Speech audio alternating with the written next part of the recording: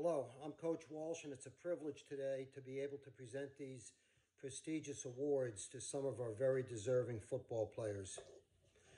First, our Most Valuable Offensive Player Award goes to our quarterback, Brandon Jurgensen. Brandon's been the main reason the last 2 years that our air raid offense has produced. This year, he passed for almost 500 yards and 8 touchdown passes in only 2 games. I think his most impressive stat, however, was throwing for a 76% completion rate without 1 interception. That's really unusual. I think he's going to have a great college career. He's going on first to Bridgeton Academy, where he'll play as a postgraduate before going on as a scholarship player to a 4-year college.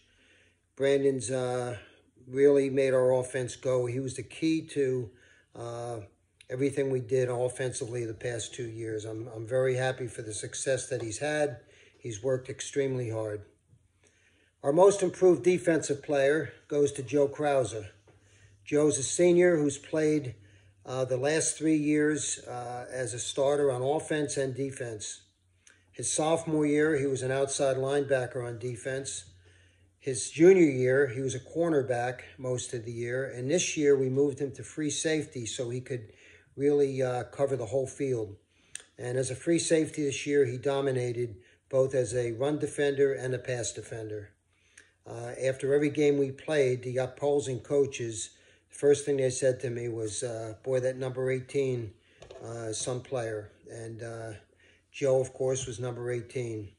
Joe's going on next year to play football at Assumption College up in Worcester, Mass., where he earned a scholarship. Joe's also an honors student, and he's going to be very successful up there at Assumption. Our most improved offensive player goes to Charlie Mullally. Charlie's only a junior, and the improvement he made between his sophomore year as a JV player and his junior year as a varsity player was just incredible. No one works harder than Charlie in the off-season, during the season, and practice and in games. As a result, Charlie not only was one of our top receivers, but he became one of the top receivers in all of Section 1. So we wish him much success next year and in the future. Our most improved defensive player is Angelo Salato. Angelo played a great deal of offense last year as a sophomore when Connor Joya got injured. But this year, he really came into his own as an inside linebacker. Angelo was a relentless run stopper. He played with great intensity, and he got better each and every day. He's a very coachable player, and that's the reason for his improvement. Only a junior, I'm sure Angelo's going to have a great senior season. Our Will to Win award.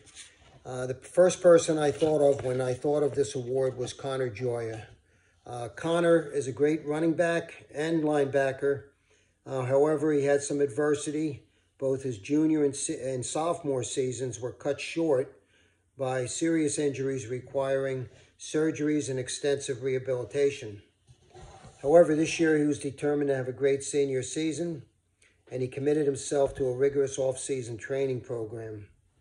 Connor played with great enthusiasm and intensity, and he was really one of our inspirational team leaders by his example. Connor will be attending Trinity Pauling next year to play a postgraduate year of football before playing college football. Our Coaches Award goes to Ray Ormerod. Ray's a senior who's a 4-year football player in our program. Ray is not, you don't hear a lot from Ray verbally, but each and every day he's committed to self-improvement, and as a result, he became a starter his junior year and really came on as a senior and was one of our most valuable offensive linemen. Very coachable player. Ray was willing to play any position along the offensive line, which he did, and he did well. Whatever could help the team, Ray was willing to do. He always played with a positive attitude, regardless of what the scoreboard read. Ray will be going on to further his education at Plymouth State University next year up in New Hampshire. We also award for the last 5 or 6 years the Burlsworth Character Award. It's a national award given by the Burlsworth Foundation out of the University of Arkansas. It's awarded to a player who has demonstrated exceptional character and sportsmanship throughout their playing career. This year's winner is Tyler Beresford. Tyler not only demonstrates great character and sportsmanship on and off the field, but he's, in his 4 years, he's been the ultimate team player. He's literally played almost every position on offense and defense. He's excelled as a special teams player, but just always played with a love for the game, great enthusiasm, and high intensity.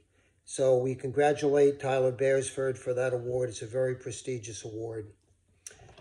And we also have some postseason awards given out by the section and by the league. The all-league team this year, we had 8 people representing Our Lady of Lourdes. Brandon Jurgensen, Joe Krause, Andrew Rapplier, Caleb Delventhal, Charlie Mullally, Sebastian Nusimo, and Jordan Wright. Andrew Rapplier was also selected as the most valuable receiver in our league. And I also want to at this time give a special shout out to Andrew and a congratulations, because he just recently received his first scholarship offer to a major college 1A school, Wake Forest. And I'm sure there's going to be more to follow. All section award winners, and this is very difficult to make all section in football. There's limited numbers and there's many teams and many players. But we were fortunate to get 2 players selected all section, Brandon Jurgensen and Joe Krause. And then we have 2 all-conference players. All-conference is regarded as honorable mention all section. So they are right below all section status. And both of these players, I think, are all section players. Andrew Rapplier and Connor Joya both made all conference. So as many of you know, this will be my last awards ceremony presentation here at Our Lady of Lourdes. I recently stepped down as the head football coach. I want to thank everybody who has supported our program in the 11 years that I've been the head coach. We've had some very exciting moments, and you know, the support of the school, the community, all the students was very much appreciated and a big part of that. I wish the coaches next year all the best. I wish the players all the best. I'm sure they will continue playing at a championship caliber. So I wish them the best, and thank you very much.